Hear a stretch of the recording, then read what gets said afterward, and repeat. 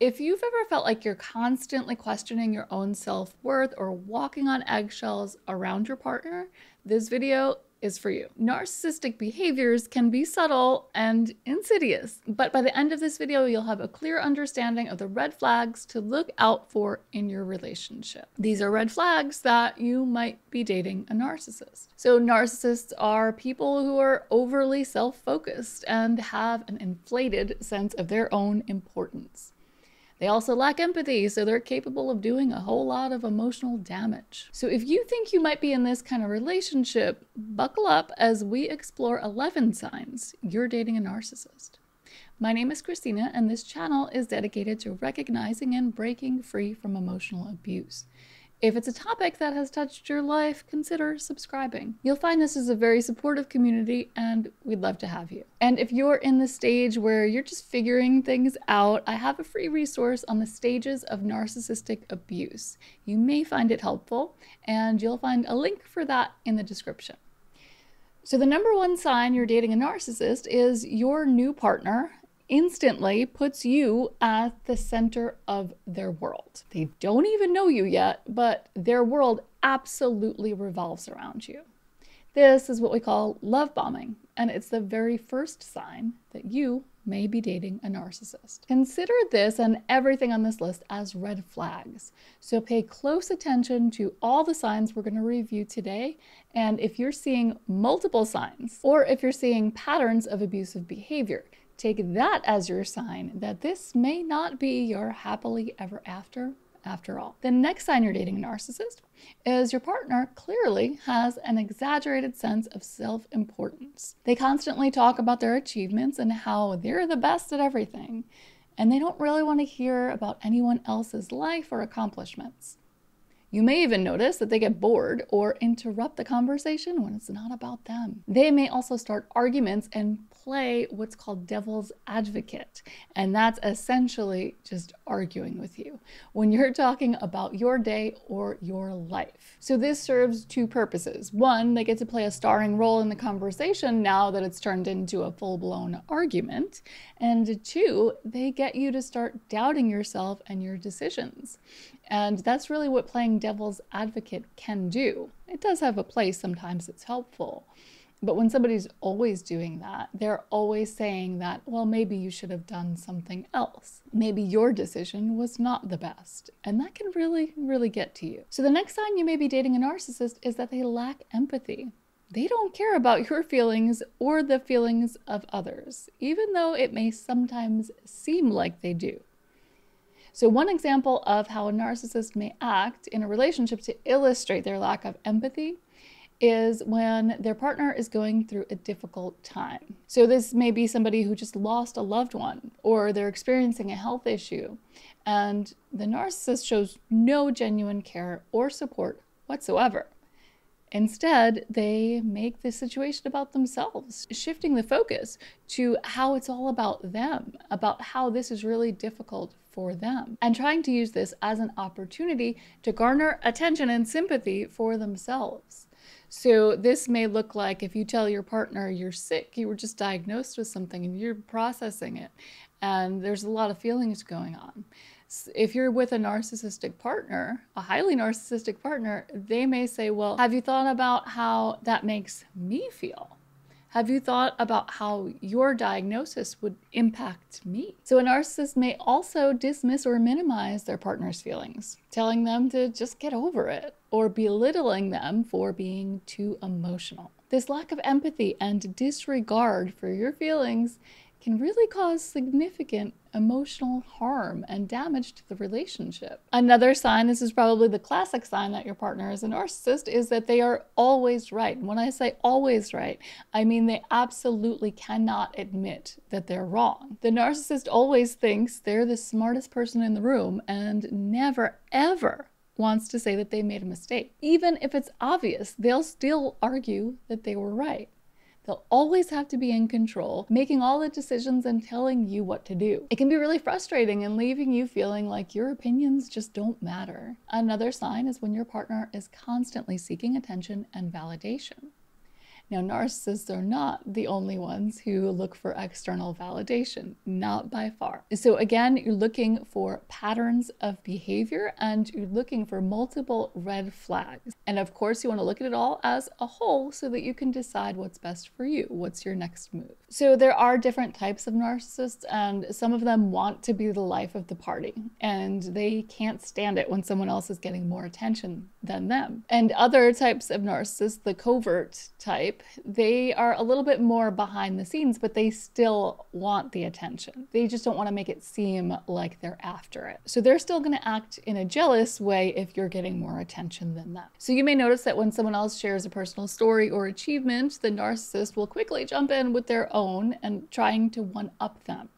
They might even start lying or exaggerating their stories to make themselves sound bigger and better. Every conversation needs to revolve around them, and they don't care if they're making anyone else uncomfortable or if they're overshadowing you in front of a group of people. Another sign that you may be dating a narcissist is that they have an obsession with their appearance.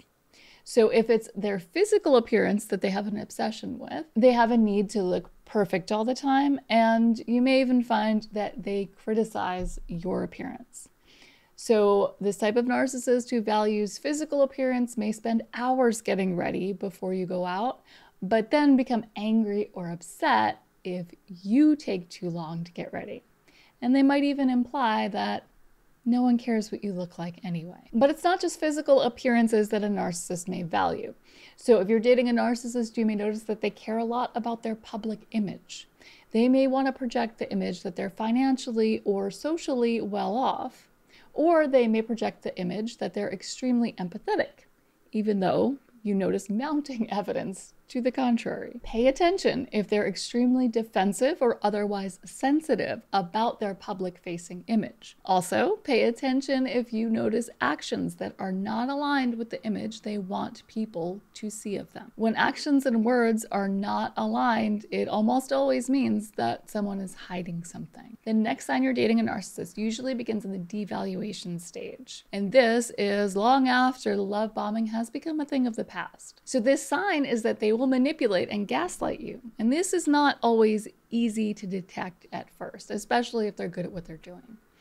They might make you doubt your own reality and twist things around to make it seem like they're the victim. So imagine you're dating someone who always seems to find a way to make everything your fault. You feel like you're constantly walking on eggshells around them, and you're always afraid of saying or doing something that might set them off. They make you doubt your own reality by insisting that things happened differently from the way you remember them.